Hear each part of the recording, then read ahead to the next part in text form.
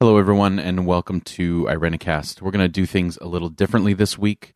We originally had another episode planned, but after the shooting in Oregon, we felt like it was appropriate, if not necessary, to start this whole entire show with no segment, just a conversation about kind of how we feel about this situation.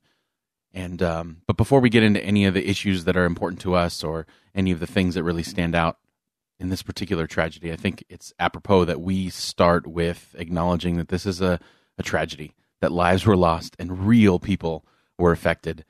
So I think we'll start, and Mona's going to read the names of those whose lives were lost in this tragedy, and then we'll try to piece things together. But I think more than anything, this is our opportunity, and hopefully we're echoing some of the laments that you have in regards to this situation and what this situation brings up in all of our hearts. So Mona, why don't you go ahead?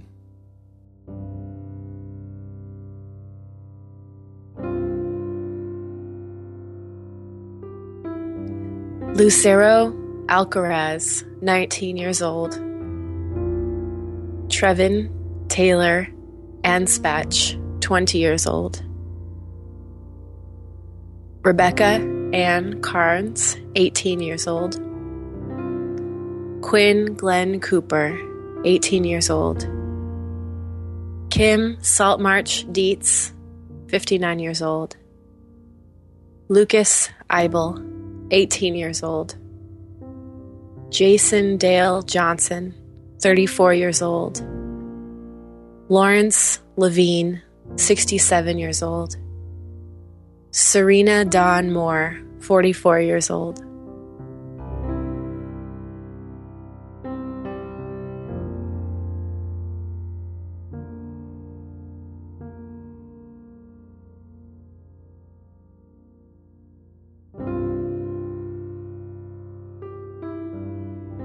Maybe we should just start with when you got the news or saw the update on your phone or whatever. What were your initial reactions? Not again, which is a horrifying thing to have to think, right? That this is yet another story that we've seen the same narrative over and over and over and over in the last decade or two. For me, I mean, normally I take news like this very personally, and like even hearing those names and thinking about everybody involved, it normally hits me at a very visceral and personal level, and I'm quick to grieve for people and think about it on that kind of a level. But I don't know, I just got really angry this time. Like there's nothing else but anger for me. Yeah, I'm sure we'll talk about that in a little bit, but I was looking on my Facebook news feed and someone had posted about it, and it's kind of triggering for me because I have some stuff in my past about gun violence. I don't know if you two know. You're my brother-in-law and cousin, and I don't know if I've shared it with you, but when I was a little kid, my best friend across the street was the son of my mom's best friend, this woman who she had known for a long time. And on a Christmas, the dad that she had kicked out of her house actually came back home, shot the mom, and then shot himself in front of the kids. And my family were the first people over there and held her while she died and kicked the gun away and wiped the gun residue off of the walls. And I was only in first grade, but like my best friend had this happen. And I remember seeing like cop cars and bloody towels and stuff. And then it totally messed up his life. And then he actually got moved to Compton and got into some really bad stuff. And yeah. So for me personally, when I see stuff like this, it's hard not to just get that triggered inside of me and think about like, I don't know. I personally just hate gun culture and I hate guns and think there are some basic things that can be done. So it's just hard not to be super angry when I see stuff like this now. I think this was the first time, and that's actually super sad, is that we live in a society where there is a constant narrative. And I can say now, this time, it happens so often that this time was different than the rest. But that's how I reacted. Thank you for sharing. Yeah. How about you, Jeff? I think I'm pretty similar to where you're at, Mona. Almost, which was weird, almost like a oh no, not again, but at the same time, like not surprised. Almost like it was a regular thing. And you know what I mean? Like it was hard to put a finger on my initial reaction. And thank God for the AP app where I can just get the news first before. I don't know what I would have done if I got the news first on Facebook from my feed, because that's always colored with someone's immediate agenda, which brings in other issues. And in that case, it would have been harder for me to really delineate how I felt. But just the quick sentence of shooting, and I'm just like, man. Yeah, I know. I felt it's interesting, Alan, that you say you have a deep like emotional engagement with all these stories, and I typically experience the opposite. And I don't like that I experience this, that I just process the information intellectually and I don't emotionally engage with it. And I think there's a real danger in that we just become accustomed to news like this. And for me, and maybe this isn't right for where you have been because you've already been doing this, but for me, it's very important to take the time to lament and grieve and not just feel bad for the situation, like so I can feel better about myself, but to allow it to motivate my actions and my words and hopefully take more action in the greater issue or society, you know? I think when we don't emotionally engage with this, we're really in danger of our consciences being seared, of our ethical sense or our sense of justice or goodness being tarnished. Does that make sense? Absolutely. And the first place you can start, if you want to, I don't know if this sounds morbid to you, but go look up Rebecka Carnes and see this girl and her family. And like, these people are on Facebook. They're regular people like you and me. And you can like look at a picture of the victims and think about the fact that they are real human beings with real families and connections and hopes for the future, and that's completely cut short. And like the rest of us are going to move on. But for those people and those families, like there's a forever before and a forever after these events, you know? You know, and when you put a face and a name to this violence of the victims, like Rebecka Carnes, and you read things like her family saying she was loving, compassionate, dedicated, and strong, that she was a very normal and good person, I think a lot of us are inclined to say, oh, good thing that wasn't me, or that could have been me. I'm also a normal person who my family loves, you know? But I think we have to go beyond the, oh, good thing it wasn't me impulse. We have to go beyond that. We can't just hunker down and protect our own butts. We have to do something more than just keep this violence out of our little circle that affects us personally. Anyway. And you know what? This is personally, I didn't even think of this, but my first thought was I'm just pissed. But my second thought was, do I know any of the students? Because I was a youth pastor for 7 years and I have students that were my students all over like the Western United States in colleges. One of my immediate reactions was, do I know one of them? So I go through and I look through the names and like, maybe that's why it's so visceral for me also. That's weird. I wonder if that's a youth pastor thing, but I do the same thing. Like anytime, especially with local news, but sometimes if I know that someone moved in that area, if it's, I'll always look, like if it says anything about someone in their 20s or young or whatever, I immediately check to see. I didn't even think about that I did that until you just mentioned that. See, I don't, it's not a conscious thing for me either, but wow. I do have a former student at Oregon State University. So when I saw college in Oregon shooting, I immediately thought like, I really hope it's not the person I know. And what's funny is that's a reflection, Mona, of what you're talking about. I hope this doesn't affect my circle. And so like we have a hard time thinking about outside of our circle, you know, like this is such a common occurrence that it's like, we are used to risking our public. This is really sad, but like, we're not used to risking our family. We take steps to protect our family, the people that we know, our friends, and we're not used to like introducing risk there. But as a society, we're like, hey, we're big enough to where, of course, this stuff's going to happen to the rest of everybody, right? Like there's enough people in our country that someone somewhere is going to face tragedy. So we're just like, take that as that's how the world has to be, is that there's that element for everyone else. I want to compare it to when people pray things like, oh, I'm going to pray this horrible storm doesn't hit you, my kid who I love, or hit me. But like by praying that, you're praying that it hits someone else, which I think it's not a right prayer to pray. I don't know. But that metaphor breaks down because it's assuming that gun violence and aggression and horrific massacres are as normal as the weather. And that's absolutely the wrong way to think about this. Yeah. I don't know. Yes and no. I don't know. I guess I need to be more knowledgeable in psychology and brain development and stuff like that. But it seems to me that to use the storm example, in that situation, to pray, please pass me by, in the moment of all this stuff and craziness going on, that's just kind of what we're going to do. I think the most important part for us is that how will we reflect on these things? And I think that's part of the reason why these situations are initially sad and then something else happens. And I don't know about you two, but for me, like, anger and frustration starts to build because it quickly doesn't anymore become about what happened. It becomes about people's reflection and trying to like wedge it into whatever agenda or whatever they already have. So it's that after healthy reflection that I think that really is gross sometimes and really difficult to maneuver through. And then by the end of the whole media storm or whatever, you're kind of left with, wait, what happened? Like, where are we? I don't know what just happened, and we forget all about the incident, and all we remember is the rhetoric surrounded after it.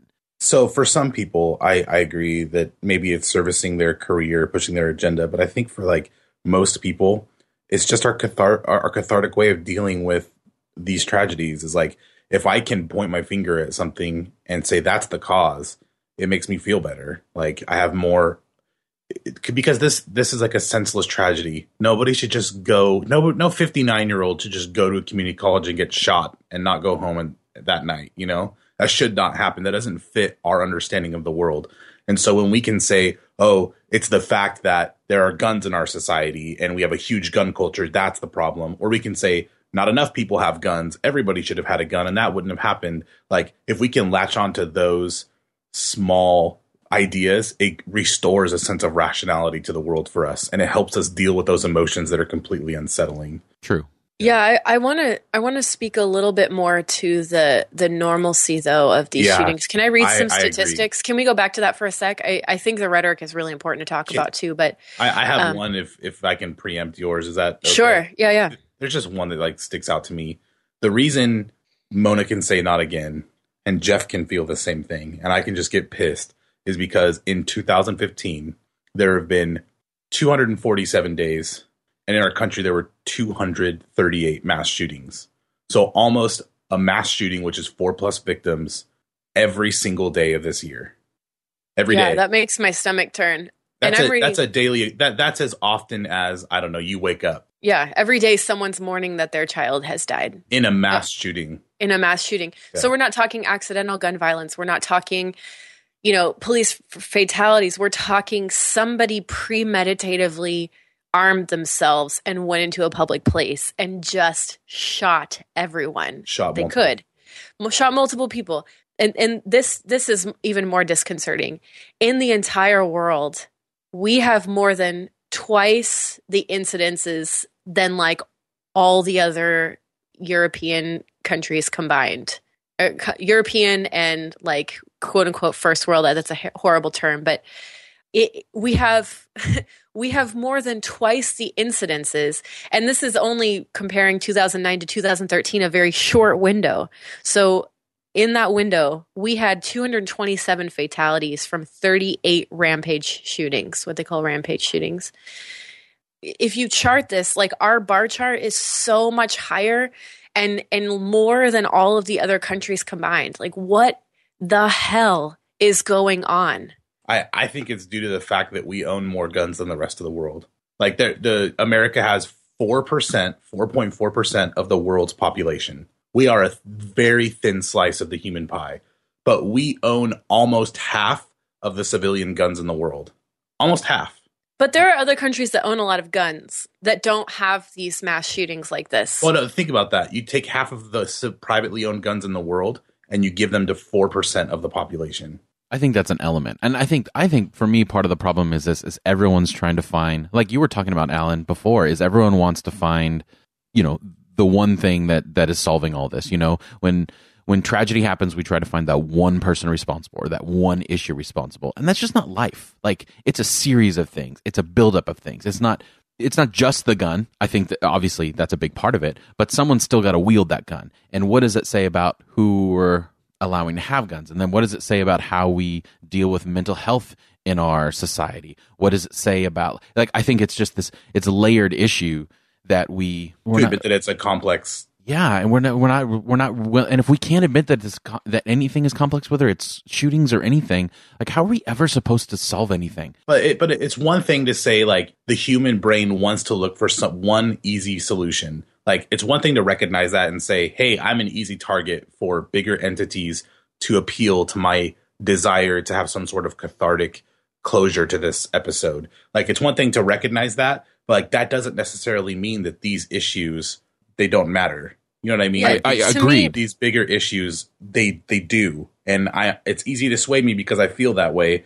But the fact that, like, that stuff happens should definitely point to the fact that there's something wrong systemically. Yeah.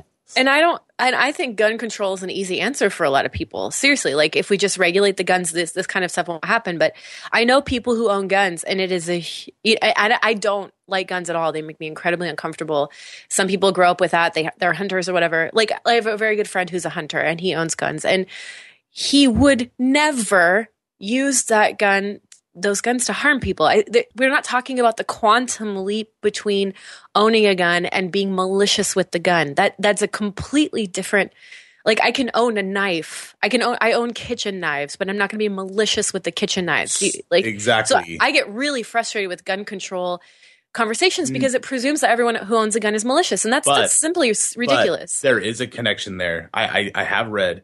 You look and you see there are people around the world who have the opportunity to go on stabbing rampages or run people over with their cars or commit huge acts with regular household items, right? That stuff just doesn't happen at the level that guns do. Something about gun culture makes us sick. And this is my argument. Well, I do believe that telling a public, you have the personal right to kill a human being if you feel threatened, and we are going to put in your hands, we are going to put in your hands the means to do it. I think that triggers, at least for a portion of our population, something very dark. And I think that it tells us the only solution in conflict is violence. Like, I think that's what it tells us. And I think that you see that with guns and you don't see it with kitchen knives. I know everybody throws those memes out there. Cain killed Eibel with a rock. It's not a rock problem. It's a heart problem. And for me, I want to say, it's not that guns inherently, the matter in the guns is evil. It's the gun culture around it. It's telling people, like, you have the inalienable right to kill someone else. No one's saying that. That's not an inalienable right. It is. Our justice system. If you feel threatened, no, absolutely. I don't agree. What else is a gun used for than to kill people? Like, personal guns. To hunt and to protect your property. Sure, to protect your property. I can't believe I'm arguing on this side. No, it's fine. Okay, so when you use a gun to protect your property, you're shooting at people, right? Well, I mean, you don't have to kill someone to defend yourself. But, I mean, I was going to argue against you, and then I thought of the George Zimmerman case where that guy who shot a young teenage boy was let off because he felt threatened and he was acting in self-defense. So you're right. There is an element of that. But I would argue the exact opposite. People who are malicious and who want power are attracted to guns because they're powerful, not because gun culture creates it. And that's why I said a portion of the population. I don't think every person with a gun is bad. I don't think so. But there's probably a stronger link between, like, violent video games and, like, that's gun culture. Online. Well, I'll tell you why. I wouldn't say so. I would say it's violence culture. Because the video games that I've played hire gun companies to represent their guns in those games. There is a line that has been crossed between reality. Oh my God, I didn't know that. Yeah, it's very true. If you play any, like, war game, if you play any game that has all the specifications of weapons, what type of ammo they use, magazine clips, the way they sound, the way they feel when you play with them, gun companies send representatives to game makers to make sure that it's accurate. Yeah, and so they're these essentially people who go sponsors. on Rampage, they're sponsors. They get money for every game that you buy because they've allowed their product to be in their video game. That is an extension of gun culture. And so for me, gun culture is the problem, just like cigarette culture was the problem, right? I think the whole thing that benefited the cigarette companies was creating a culture that appealed to people. And for me personally, I'm not saying take every gun away in America, but there is something wrong with the glorification of weaponry. It's the glorification of violence and guns. Well, and I think that there's a middle ground between what both of you are saying. Like, there is a culture that definitely has that rhetoric. Like, to me, it's sickening that someone is so quick to say, well, just shoot him. Just kill him. Like, especially if they're robbing your house. Like, all right, take my money, take my whatever. Like, fine, I don't care. Like, I'll replace it or whatever. Because the other side of it that I don't think anyone ever talks about is, I haven't known someone directly, but I've known people who've known someone who shot a home intruder or whatever, and that affected them for the rest of their lives. Like, if you can shoot someone in your house, bad guy or not, and just walk away and be like, I'm a hero and that's fine and I'm totally justifiable, there's something wrong with that person. Like, there's something seriously wrong with that person who can do it, even if they're in danger, even if that person was quote unquote evil. Like, to kill anyone and be able to walk away with it, like, at least they have to turn off a part of their humanity. Oh my gosh. Like, yes. And that's something wrong. Like, that's a mental illness or whatever, or it's something that can build, or, I don't know. Well, and then we have a police force that's militarized and attracts people like that who don't have qualms with shooting to kill in situations where it's unnecessary. Like that, I think that's why we've seen so much police brutality. And I wonder how much these things cross over to each other, that like police forces are recruiting people who get off on using weapons, and they're more prone to shoot to kill instead of shoot to maim or just disarm or disable. Because quite honestly, like, a personality like that is no different. And I'm just going to say it, is no different from the personality of the guy that walks into a college and starts shooting everything. One just has the right enemy. And that's the problem. They're trying to use that impulse for good. And I appreciate that. And there's so many peaceful, peace-loving, wonderful people on police forces. I'm not trying to say that all officers are like this. So I just want to make that clear. But I do think that we have a culture that attracts hyper-masculine, violent, like domineering, overly powerful, like personalities where that violent impulse is cultivated almost. So I'd like to extend that a little bit. Like, look, there are people that are my close friends that are in law enforcement, and I see what the law enforcement requires of them. And I'm not speaking out against law enforcement or arming them or whatever. Like, I have a lot of respect for people who are in different departments, but we ask them to turn off a part of their humanity. Every time they have to defend an innocent person by killing someone who is threatening their lives, it affects them personally. And I've seen it happen to people that I know intimately. So, like, we ask them to switch off a tiny part of their humanity. What I am trying to say is constantly using the rhetoric that every single human being in America should have a gun, should own a gun, should be prepared to shoot and kill, should be trained, should be, ready to kill another person, switches off a part of our humanity as a society, and it makes us culturally ill. Like, I do believe that that's what happens. That's like a mass desensitization to an ethic of love or living in peace with people. That's a fair argument. I think that's something. I mean, and the fact that Jeff and I have no emotional response to this story, and yet again, maybe that's also displaying that, which terrifies me. That I could also fall prey to this. That I wouldn't blink twice if I saw somebody get shot in a movie, or, if it's like quote unquote entertainment. I mean, I think it does start breaking down those walls of not being able to empathize properly. And that puts us in a really dangerous place. I think there's a lot of practical steps that can be taken. And you know what? The American public thinks that there's a lot of practical steps that can be taken. In 2013, they said 85% of our country believes background checks for private guns and gun show sales should be required. That's a huge portion of our public, and our laws don't reflect that. We don't require background checks, and we don't require licenses at private sales. Like, there's a huge gap between how we feel. It's easier to get a gun than get a car license, which is not intended to kill anybody. I mean, these cars still kill people, but still, for the love of all things holy. There's graphics about if you treated guns like cars. I mean, there'd be 12 things that have to change. You'd have to license them, check them. You'd have to do all training, pass tests, do all these things to get a gun. And even that alone would be... Why don't we have any regulation? Because people are in government to protect guns, and they get put in government because they run on that platform. And so... They get paid to lobby. Yes. Yeah. Paid to lobby. Which there's very few people that are out to outlaw guns. Like that's what bothers me the most is that, and this is just a reflection of what bothers me most in our country anyway. It's always either or. You can never be in the middle. You can never say you can never compromise your beliefs. And I grew up in a church culture that was always like, you're either hot or cold, and if you're lukewarm, God's going to spit you out of his mouth and all this stuff. And I think that is. I used to think that was a reflection of just like this brand of Christianity, but I think that's a reflection of American culture. It's all in. You go for it. These are the people that are praised, the ones that risk everything. And you know what? Those are the lucky ones. Everyone else who risks everything for something small is stupid. Like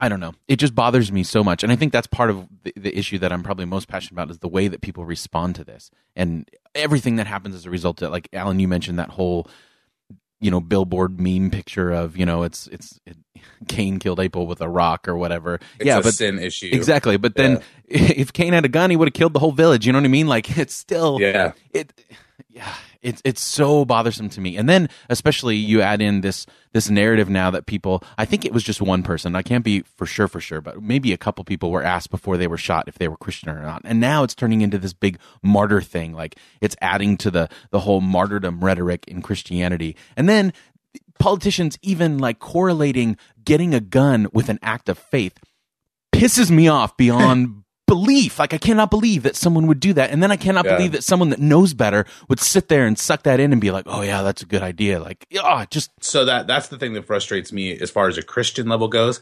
I created a 10-point plan, and this is ridiculous. In a conversation, I once created a 10-point plan a couple months ago over how I think as a society we can affect gun control and gun violence. But as a Christian, to see people at the same time glorifying, standing up and saying, I am a Christian, being the second person, and this happened. And I want to say, like, that is a very intense thing. And I don't want to speak badly about the people that stood up and said, my religion is Christianity, and were shot. Like, that's hard, that's hard to even hear as a Christian. But it's hard for me to see other Christians glorify being a martyr, standing up and claiming your faith, even when you know you're going to be shot.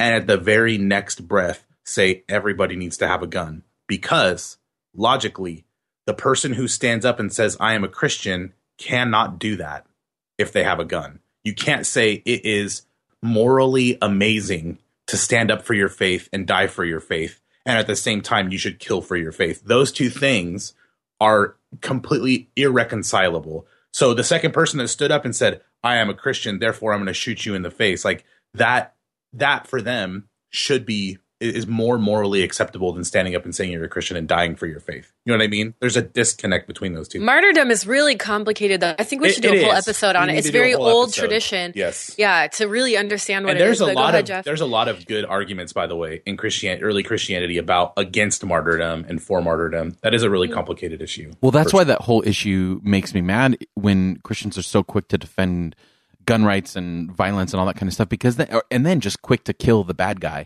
which is bothersome because they believe in a literal hell. Like, if you believe in a literal hell and your whole rhetoric and faith is based off the fact of you want people to avoid everything that is related to hell, and yet at the same time you're just like, oh, well, they should die because they did something bad. Like, that is super inconsistent. I never thought about that. I mean, the same thing goes for the death penalty, right? Yeah. Same thing for the death penalty. Like, you should, if you really do believe in the possibility of redemption for all people, you really should give people as many chances and keep their life open as long as possible and not end it.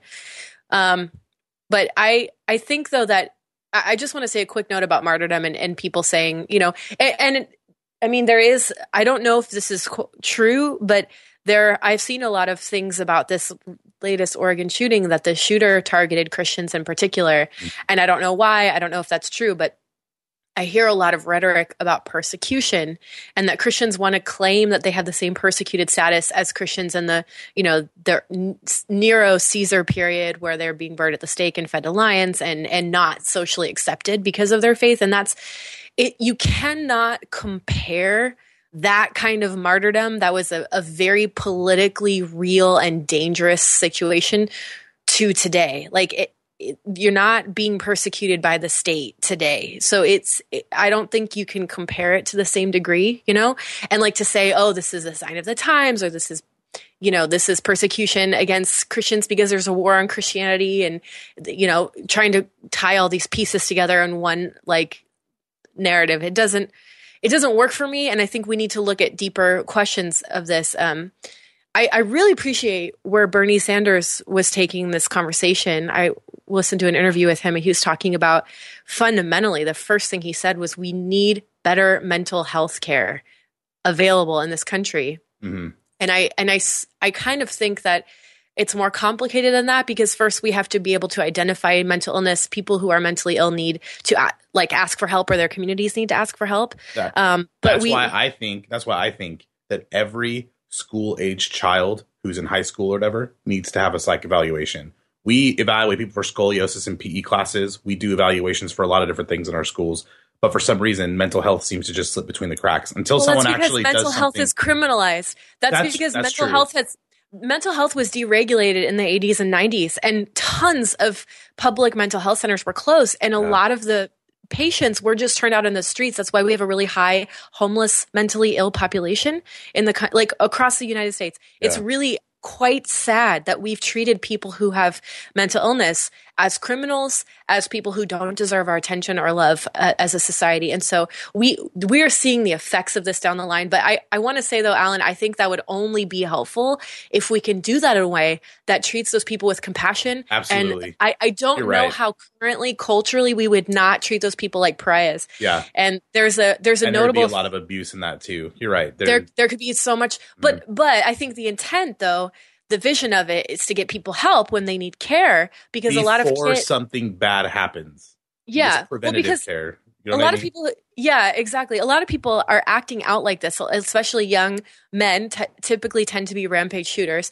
They're acting out of themselves trauma and abuse and unhealth, and they need care. They don't need to be seen as monsters. They need care before it gets that bad. But I want to mention that if you're interested in this topic, though, there is a lot of really interesting work done by a philosopher named Michael Foucault, who talked about how mental health and sanity or insanity are culturally constructed categories. And I think this is a really, really crucial point, because we collaboratively decide what's healthy and unhealthy. We've decided that it's mentally healthy to glorify violence, but then we lock up people for possessing marijuana for 20 years. Like we have culturally decided where to draw those lines around sanity and insanity, and not necessarily the people who are either locked up or getting help are the people who need to be locked up or getting help, Yeah. So we have to think about this stuff more deeply than we have been. And we also jump to mental health too quickly sometimes. Like we immediately go to, I think it was John Oliver who said, like, we just start talking about mental health when there's gun violence instead of actually talking about, like, maybe it's because we're not, I don't know. I think we should federally mandate conflict resolution for school-age children. You know what I mean? I think there are easy steps that we can take. Every kid should be schooled in the art of resolving conflict without violence. That doesn't happen in America. Actually, that's a great idea. The opposite happens. And so these kids, maybe they're not even mentally ill. Maybe they walk in and shoot people because they do believe and they're taught that violence solves whatever problems they're dealing with. I think that's a part of it. But I think kind of going back to that, what do we, like the psych eval of kids and stuff like that, I think it's more of training teachers and even parents that discipline cannot be about behavior management. It has to be about character building. And I think that's part of the problem, is that the ones that are most going to enact the worst case scenario of someone who is mentally healthy, their warning signs are not anything but bad behavior that we also demonize within the thing. We put them in the corner, or even, go way back with the dunce cap and all that kind of stuff, where if we become so much about behavior management, we're allowing the behavior to distract us and to frustrate us instead of guide us in, well, what is this behavior and where is it coming from? We never ask the why. We only try to manage the what. And you see that in churches too, especially in churches. I mean, goodness. There's a really I'm very excited about this for what it is. There's an up and coming field of trauma studies that looks at young childhood development and asks how much of behavior in like young kids, like preschoolers, is based on trauma, on PTSD, like the kid who's throwing chairs, the kid who's acting out, the kid who can't sit still. A lot of times these are actually traumatic behaviors, and not just that the kid is hyperactive or malicious. And there's a really interesting This American Life that came out about I think it was entitled the preschool to prison pipeline. I mean, today we are treating even preschoolers like criminals. Like if they're acting out or if they're throwing things, they're punished and suspended and expelled from preschools because we're not looking deep enough to ask these kids, maybe that kid just needs to be held for 5 minutes because it's not getting enough personal, like physical touch from its parents or something. You know, we label kids from a very early age as the bad kid, and that kid has that label on their forehead for the rest of their school career and into their life.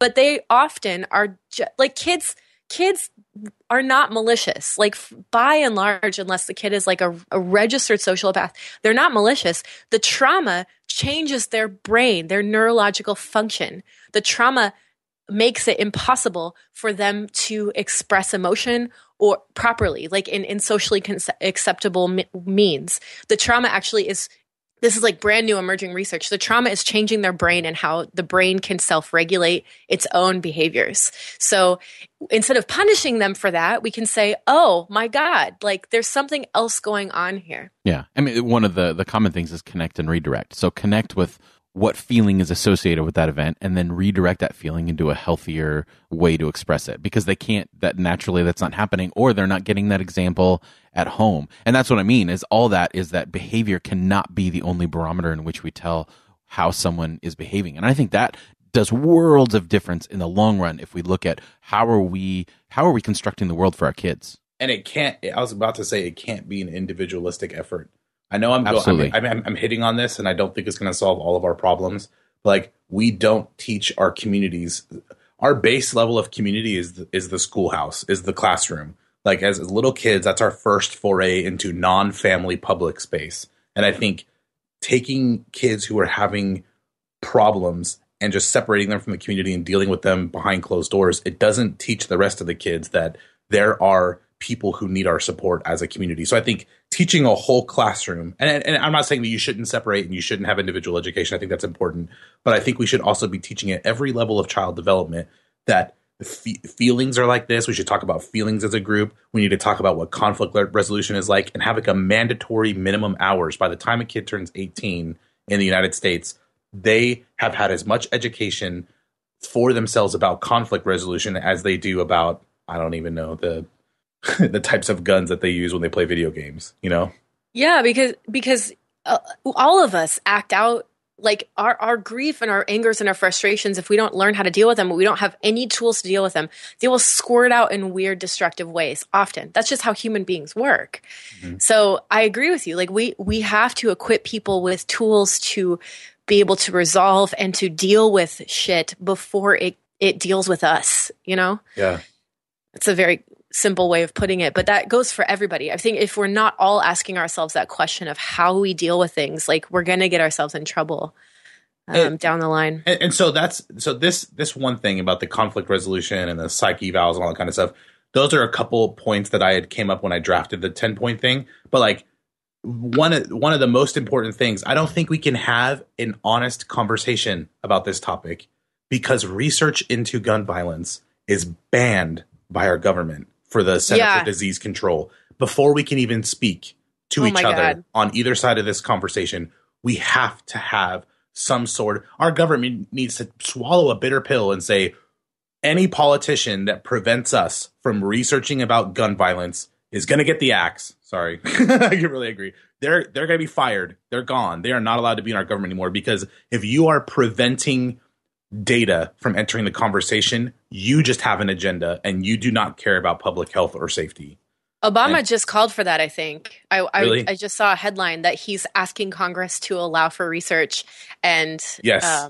So that's that's a good step in the right direction, but we have to actually like demand that this stuff happens. Yes. We can't just be like, oh, it was said, great, like we're making progress, but we have to, as voters, find ways to organize and demand that that is followed through, because you're absolutely right. We don't have data to base anything on. On either side of, on whatever side you are, as far as like owning guns, whether you want to have restrictions or no restrictions, like there needs to be at least some way to be able to talk to each other. And we can't without it. That baffles me. Like, I don't know. What do you two think? Like, why would, regardless of how you feel an issue, why would, aside from the fact that you know the answer, why would you prevent the answer? Like, lobbyists are so powerful. Like, our government's run by lobbyists. We're kidding ourselves if we don't think so. It's also an issue of funding. I think a certain segment blocks the research because they don't want the government to put its fingers in more pies, to have a bigger, you have to hire people. You have to hire and contract people to actually do the research, to do this stuff, and that takes money.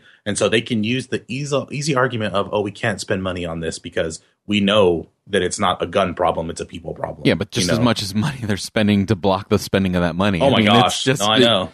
But the research could be on the motivation aspect. It does, social science can test stuff like that. That's a big thing that I don't understand from the conservative side, is there always seems to be like a repression of knowledge. Like, if you... You know what I mean? Like, even within Christianity, it's like, if you know too much, you're going to lead astray from that life is simple and it's black and white. And just, like, I don't know. I don't even know. Because education complicates things, right? And it's too easy to have people who feel they're educated push their agendas on people who don't have the numbers or the education. I think there's like a background rhetoric there, a narrative that people have. All right. So, I don't know. Clearly, we all have feelings and opinions about this, and I think that part of what I don't remember, Mona, if you said it offline or online, but you talked about the idea of lament, and lament is important to be able to have that moment where we feel, where I think you really experience the emotions of that moment. But if it doesn't lead you into someplace healthy, if it doesn't lead you into someplace practical to do something about it, then it either gets bottled up, or talking about the mental health issues, it can come out in really ugly ways. So I don't know, as we kind of close this out, like, what are some takeaways for you? Like, maybe even on a personal level, like what can people do, or even on a broader level, like what are some of the steps that we can take to hopefully desperately try to prevent stuff like this from happening in the future, if we can at all?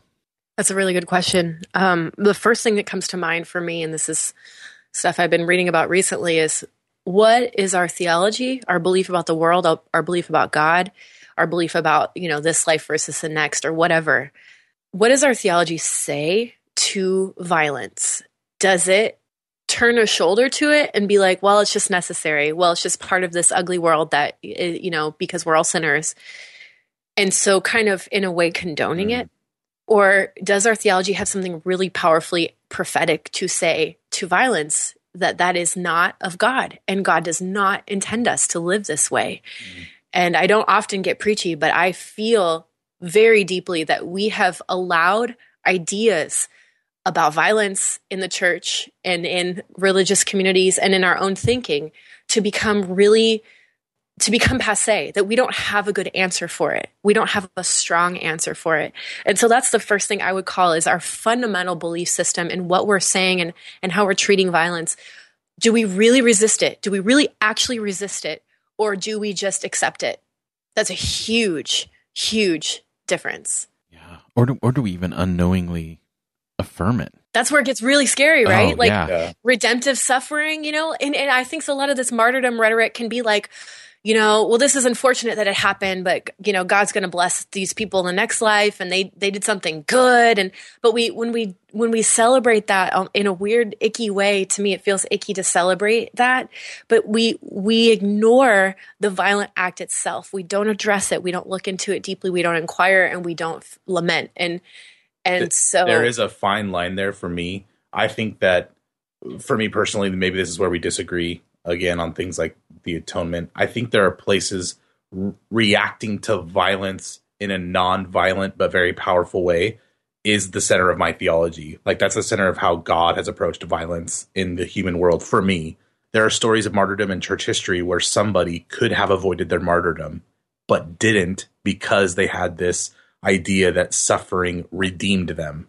And so it actually increased suffering in the world because they thought that somehow purified them or made them ready for this afterlife that was more glorious than not suffering. So I agree that it gets very icky and very sketchy at some level when we have these stories like that in church. Yeah, and I also think that we need to be cultivating cultures that affirm life and celebrate life and peace.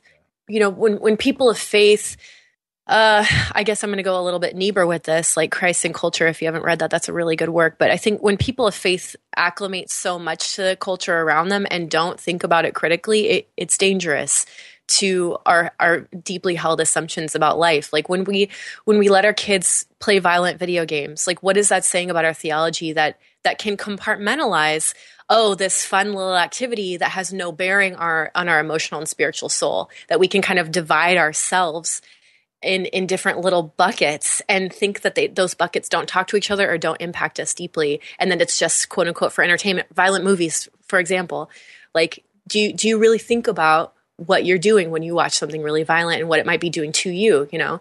And we think that we're untouchable. And I think that spirituality is more complicated than that. So I would just say like that's what is coming out of this for all of me. And I'm thinking about this deeply for myself and my language. Somebody spoke to that, like the metaphors we use. Don't be like, oh, I'm so mad at that person, I could kill him. Like that language, that thing that flows out of our soul when we're not thinking about it, that's what's inside. That's what we've internalized. And so I think resensitizing ourselves is a very spiritual act. Absolutely. And I think that on an even bigger level, like you talked about theologically, the way we read violence in our texts, because our texts are as violent as anybody else's, if not more so in some cases. Yeah. Like the Old Testament, the way we read violence in church and for ourselves personally, I can't help it if I didn't have a critical thinking mind when I went to the Old Testament and read stuff that inculcates violence inside of us. You know what I mean? Yeah. Like instead of looking at that critically and it normalizes it. It normalizes it. Absolutely. Yeah. We have to resist and lament even our own texts. Yeah, we do. Even our own story of Isaac and Jacob. Like, when's the last time you read that story and thought, oh my God, Isaac must have been traumatized. His dad was trying to kill him in the name of God. What was that like for him? And we have to allow, and from a interpretive perspective, we have to allow for the possibility that the original people who wrote and read these texts looked at them as critically as we might. We have to allow the possibility that looking through the book of Judges and others, they thought it was just as crazy as we do now. Like sacrificing your son or because that can be read as a thing of saying child sacrifice is completely wrong, right? You know what I mean? Like people can look at some of these violent texts when they were originally written and possibly read them as if they were wrong, just not accepting uncritically everything they read. That's a real possibility that we don't engage very often. But for me personally, my takeaway, I mentioned it several times, and I'm not going to just delineate all of it. I was in a really heated Facebook conversation recently after the reporter and the cameraman were shot. And someone said, okay, I kind of agree with gun control, Alan. I'm sort of there with you. But what extent would you apply it to? And so I gave it a little bit of thought and actually wrote out 10 points of things that I would do if I had my druthers. I would have our society do these things. So I'll put it in the show notes or post it somehow so you can look at it and disagree with me or however you want to do that. Way to take action. Well, that's kind of action, right? Talking about it's kind of action. How about you, Jeff? What's your takeaway? You know, honestly, I don't know. Like if I'm just 100% honest, like I have political views and I have theology views about how that works and what I think should happen and all that stuff. But honestly, I don't know. Like personally, I don't like guns. I won't have them in the house. I play video games and I've made specific standards for myself as far as which ones I'll participate in and which ones I don't.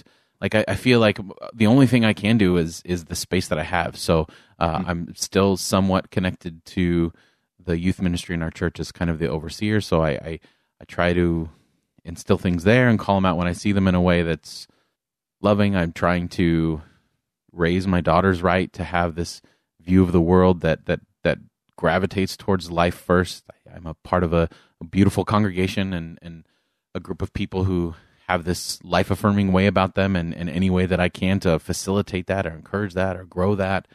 But I don't know, like in the bigger picture, honestly, if I'm honest, like maybe I'm just still in the lament phase, but I feel every time something like this happens, it just reminds me on how helpless I do feel and how I really have to work at having hope, and having a small space where I see change in people really helps with that. So when I see stuff like this, when I go to my congregation on Sunday morning and do the prayer and see and talk to people after and realize, wow, people are still are being moved. Maybe that's the best thing. Maybe that's my advice, is that if you're frustrated and you don't know what to do about the violence, about the rhetoric behind the violence, when you go on your Facebook feed, is just take some time and find a really good person and realize, man, there's a lot more of these out there than you think. And I don't know, create a new norm. Because that's part of the problem too, is I feel like this is so normal and I don't like that. Yeah. And as you're talking about this, I'm thinking about how it's so culturally cheesy to like be about peace, right? If you see a peace symbol, like you automatically think hippies and Woodstock and like this. That's so sad. And like they're naive and they don't know how the world works. Like, yes, exactly. It's like this antiquated like caricature, like, yeah, man, peace and love, you know, tweaker or whatever. I don't know. But what I mean to say is, like, I like what both of you guys are saying, cultivating cultures of peace, loving, and life affirmingness. And that peace building is not a passive activity.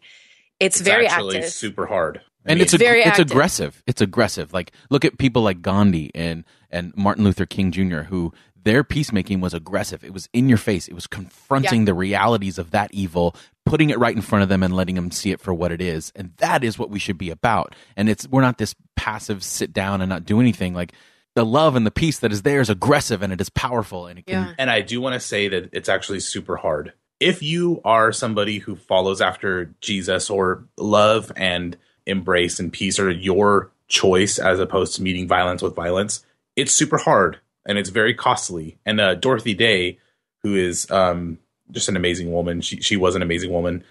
One of her quotes is my favorite of all time. She said, "Love is a harsh and dreadful thing to ask of us, but it is the only answer." And I completely agree. In our society where mass shootings are a daily occurrence, arming yourself and preparing to end someone else's life, for me, expects something and creates it with that expectation. Sometimes when we expect something to happen, we unwittingly add to the creation of that actually happening. It becomes a self-fulfilling prophecy. And I think that if you're going to choose a different path and you're going to be more prepared to love somebody, even in the face of violence, it's hard, but it's the only answer I can even think of having that makes life for me meaningful and makes sense. Yeah, and like we've talked about before, there's the creative element, because to end violence without violence is really incredibly difficult, and it takes finding a creative third way, finding that other option that says, you know, I'm not going to fight you. I'm going to sit down and serve people food, or so. You know, it takes a tremendous full body creativity to see other options and to act other options, even at your own peril sometimes. And that's the amazing tradition of nonviolent resistance that we have. We have this available to us. We just have to figure out how to use it. And if we all embrace that, I swear we can make a real difference. If everyone in our culture moves to embrace non-violence and to address these issues, those huge sweeping cultural changes will make a difference. We always say criminals will, they'll get the guns or whatever. That's because there are guns to get. That's because we have all the guns in the world in our country. And if we move in a different direction, there will be a decreasing chance of that kind of stuff happening, because we as a system are saying, hey, the good of us all is better than the good of just my family. But I will argue, though, that just for a fraction of a time, that even if we take all the guns away, hypothetically, there will still be people suffering in really horrific ways that would be inclined to shoot people if they could. And so we need other cultural shifts also that offer care and support to people who need it but until we move, violence. That's true. That's really well said. And I think until we move out of my family above everyone else and move to a place of we all belong to each other, until we can get there, none of these solutions will be applied. You know what I mean? Yeah. Yeah. Well, we clearly don't have all the answers, but we certainly have, I think, a lot of really good ideas and thoughts. But we know that we might have missed some stuff because really this episode was just kind of more of a reaction. We just felt it was important and maybe even therapeutic for us to kind of get some stuff out and talk about these things. So if you feel the same way, please respond to the show notes at irenicast.com. /31 and give us your thoughts. So we had originally planned to do some kind of wrap up for this episode that kind of, does the whole wrap it up in a little bow and end on a nice note or an encouraging note or whatever. But I think the feeling so far is that there's more to be done. And to end this conversation in a neat way would be disingenuous to the conversation itself, because it needs to continue. So that'll be it for us this week. I'm Jeff. I'm Mona. And I'm Alan.